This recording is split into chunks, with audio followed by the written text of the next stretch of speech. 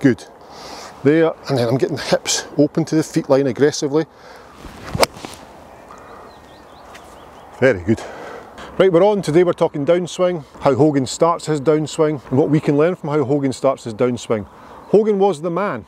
My last 2 videos have been on Hogan's golf swing and how he set himself up, how he got the club to the top of the backswing. Now today we're starting the downswing, Hogan style. You can learn so much from this video.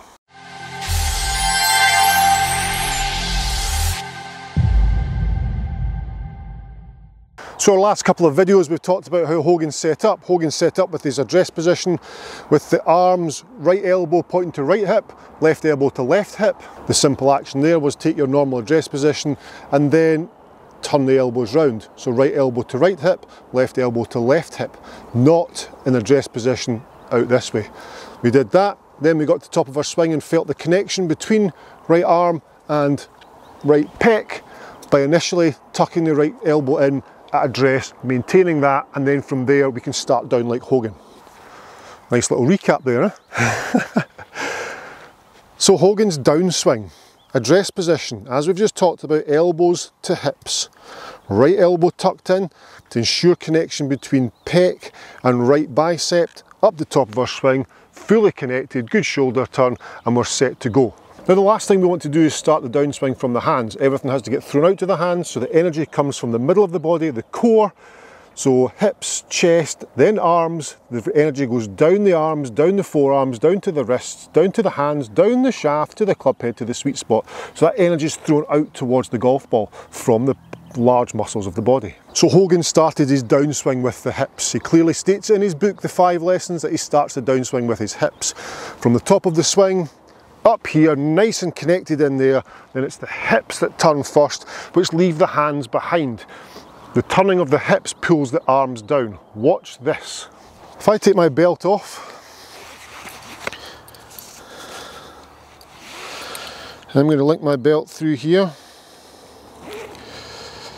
Here we go. So now my belt is joined onto my hips. Okay. If I take my belt, let me just get my head round this for a second, grip my belt and get to the top of my swing, give me some slack, top of my swing. Now imagine this belt is attached to my left hand, so round my left hand, there. So I get to the top of my swing, good. Now there's tension there in the belt. Now if I turn my hips, it's the hips that pull the arms down. So this belt's got a bit of give in it. There. So now if I turn my hips, it's the belt there, it's the hips that's pulling the arms down. I'm not naturally pulling them down. Top of my swing there, you can see the tension in the belt. And then from there, watch where my hands go as I turn my hips towards target. See how they go downwards? They don't go out because look, tension's all lost. When my arms go out the way, even just out a fraction, tension's lost. Up to the top, turn the hips, brings the hands down. Brings the hands down into the slot to hip high. Then from there, Hogan talks about both hands accelerating through to golf ball. Take your belt off and feel that. Feel the tension it creates. Feel when the left hip turns away from the golf ball to target and turns away, so a lateral rotation, you will feel that the arms get pulled down. So then, therefore, they stay behind, rather than going out towards the golf ball. That was quite hard work. Let's do that one more time though. You can really feel that. So I'm there, I can feel the tension, and then from there I get the left hip to turn away, and it pulls my arms down.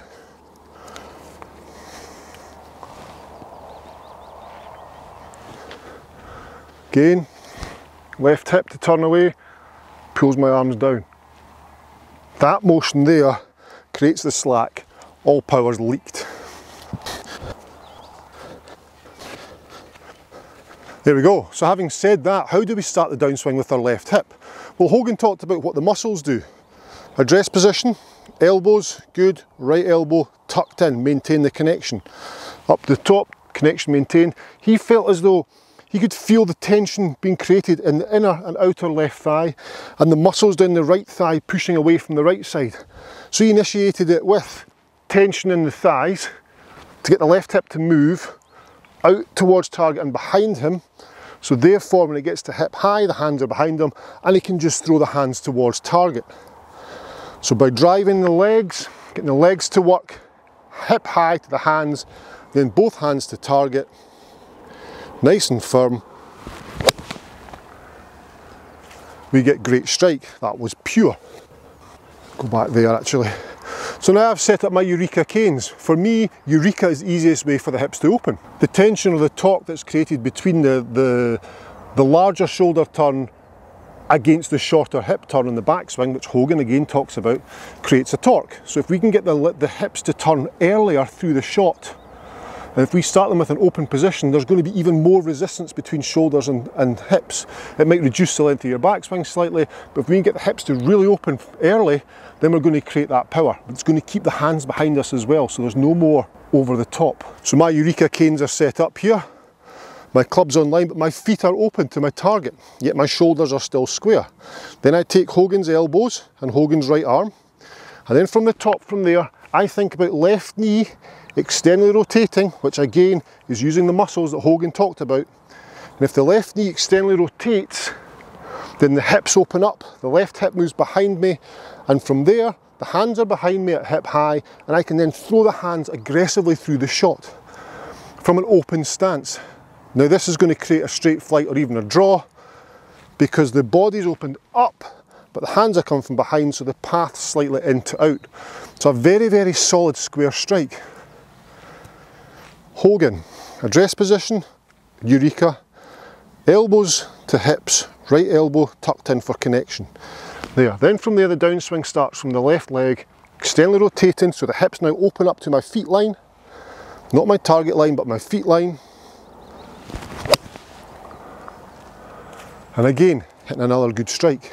Starting with the feet open like that, it's a reference point. So the feet are open but shoulders are square, Eureka style. Hogan set up, then impact, or from the top of the backswing, we get the hips to open up to the feet line. Because guess what? They're already pointing left. And guess what? Our hips haven't turned quite as far back, or too far back, because they've started in a slightly more open position. Which is all the fancy torquey stuff that we're talking about. Address position, feet open, shoulders square. Hogan's elbows towards hips, right elbow tucked in to maintain connection. Then from there, hips simply aggressively open up to the feet line, and then both hands can be thrown hard at the golf ball.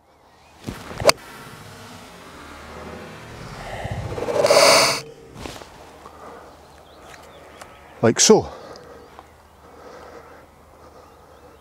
So all I think about here, once my elbows are in place and my right arm's locked in, is so that's the dress position, elbows in place, right arm locked in.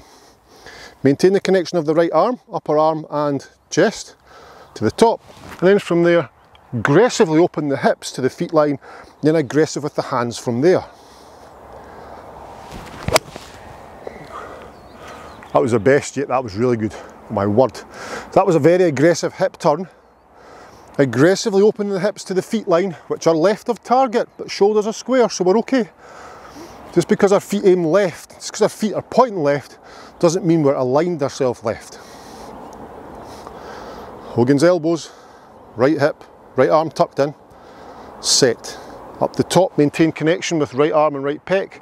Aggressively open the hips to the feet line, and then aggressive through the shot with two hands. And as Hogan says, you can hit the ball hard from there.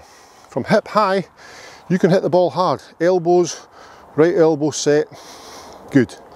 There, and then I'm getting the hips open to the feet line aggressively. Very good. That's right up there. Let's do one more. So the Eureka Golf Swing has a similarity to Hogan, similarity to Tony Finau, to John Ram, to Lee Trevino. All these things are incorporated in one swing to make it more consistent. There we go, feet are open, elbows to hips, right elbow locked in, right elbow maintains its connection as the hips open aggressively to the feet line, then we can hit it hard with the hands from halfway down. Hips open. Oh, it's class. It's class. So I've got 2 balls left. I'll put your face on. I'm going to try and miss the camera, it's the only one I have. And you'll be able to see here how the hips open up first. There we go, dress position, good. All the Hogan stuff, then from there the hips open up to the feet line, and then from there it's all aggressive. So we're looking at the left hip opening up first to start the downswing here.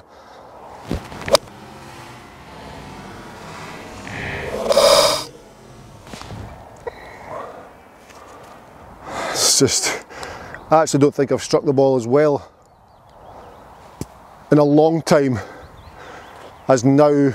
Incorporating the last 3 Hogan videos, including this one, and the Eureka, is the best I've struck the ball for a long, long time. Elbows set, right elbow in position, maintain the connection there, start the downswing, hips open up to feet line, aggressive shot.